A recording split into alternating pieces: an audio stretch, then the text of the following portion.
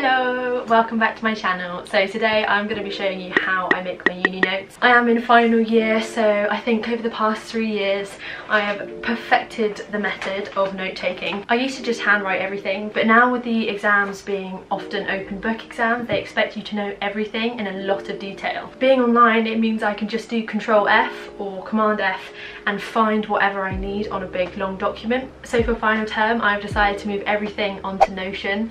Before Notion, I used to use Microsoft Word documents, but they used to be about 30-40 pages long. However, I'm thinking a week or two before my exams, when I'm in the cramming period, what I will do is I will make mind maps and stuff by hand so that I can make sure everything is thoroughly cemented in my brain.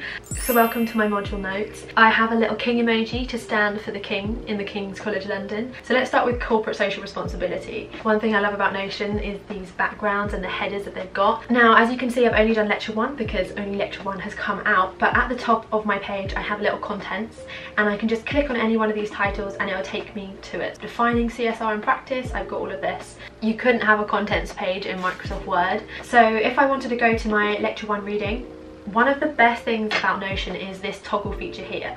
So when I pull that down, it basically has collated all of this information that I've done from the reading, and you can also add hyperlinks. So here, if I click on that, it will take me to the journal that I read and I made notes on. So this way I've got all of my information for the reading, the tutorials and the lecture notes in one place.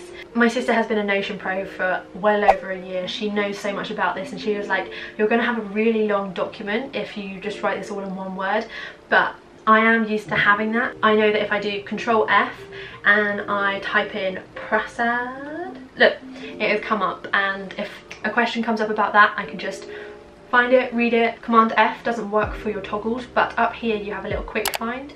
So if I was to type in healed, it will come up here in my corporate social responsibility notes. I'll click on that and it will take me to where it is. Notion is also great because you can download the app on your phone and you can read your notes on the go, which I think is really smart. Another thing that is really important to me is having different types of ways to write things, and quite usefully in Notion they have a quote font which I put all of my definitions in and all of my really important stuff, and then you can just type in blah blah blah blah like that. Also, you can have these call out boxes. So for example, this is a call out box.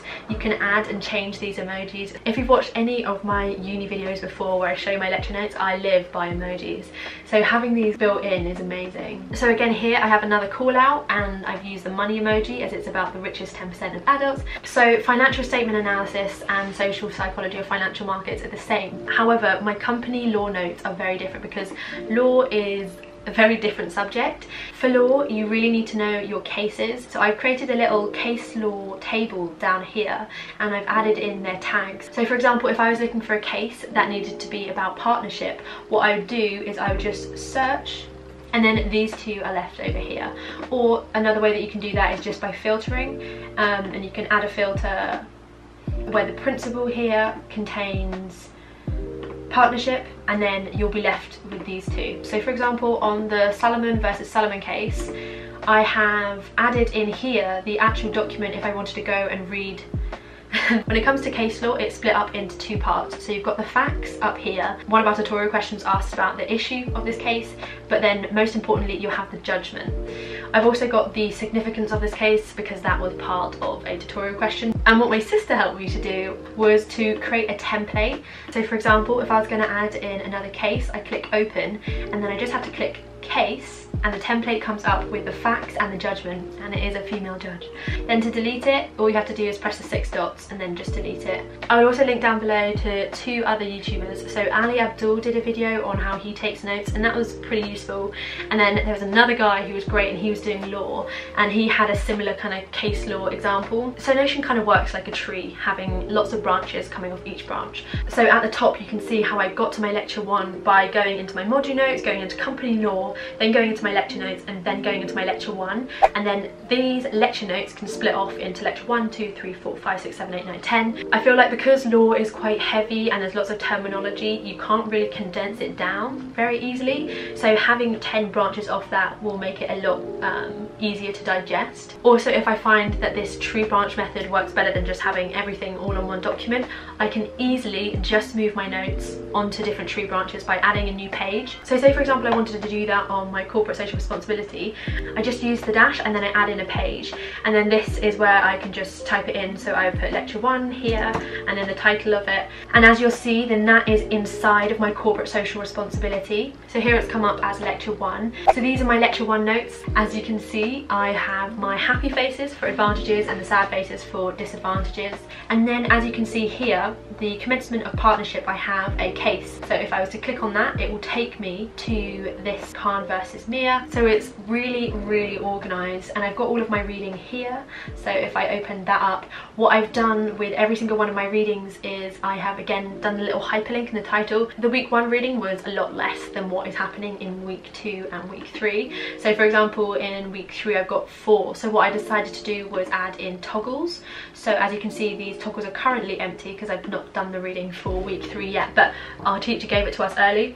So to create a toggle, all you have to do is the more than and a space, and you've got a toggle. Also something that I did with my tutorial notes, because tutorial 1 is actually going to be in week 2, I've put the date here rather than putting just tutorial 1 in case I get a bit confused. So when I add in my tutorial 2, it comes under the date that it was created. So here I would put in the field, so if that one's going to be on the 26th, the next one will be on the 2nd of February.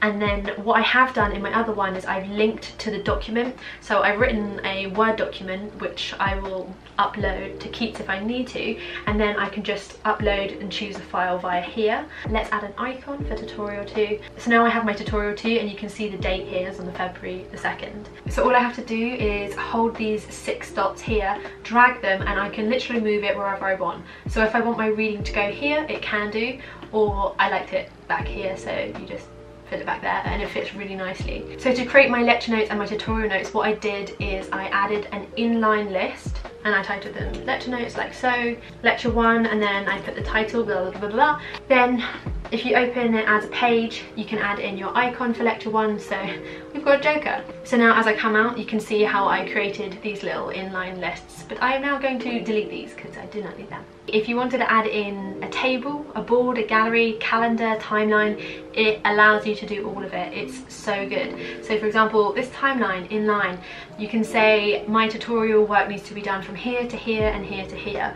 I have a planner, a handwritten planner, so I don't need that. So that is pretty much a tour of my Notion page. I really like how intuitive it is, and you can do a lot more than what I could do previously on OneNote and on a Microsoft Word document. I will update you of course in vlogs how my note taking on Notion is going. So I hope you found this video helpful, and if you did, please do give the video a thumbs up, and don't forget to subscribe for weekly videos on this channel, and I'll see you next week. Have a lovely day.